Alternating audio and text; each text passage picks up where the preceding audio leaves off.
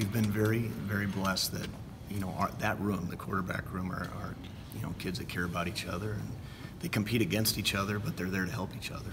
And you saw that on Saturday with Brian, with Rocky, like you did with Tyler and Damian and Connor in that situation. So the positive is you got obviously two quarterbacks that can win games. Hit deep balls for sure.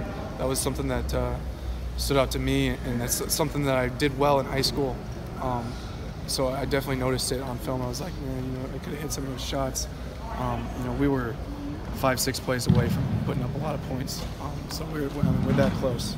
So that's one of the things. I mean, obviously there are many other things I could have done better, but saw the run fake also. I've been lazy on that. I'm just a little excited amped up. I think it starts with the personnel, 4 tailbacks. Number one, being able to keep them fresh and athletic and being able to run. And number 2, their quarterback who makes them go, and then their backup quarterback.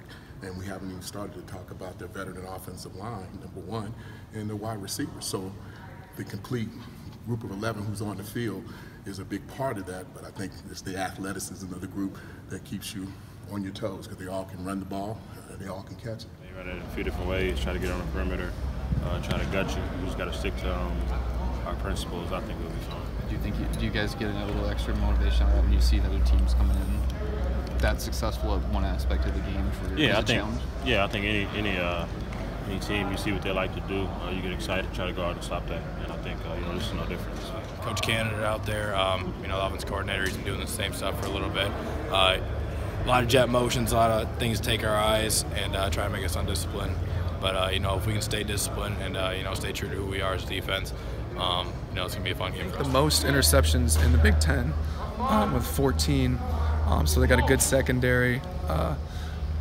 They play a lot of middle field close coverages, same as Purdue. So we should be able to get some pass yards on them. Should be able to run the ball.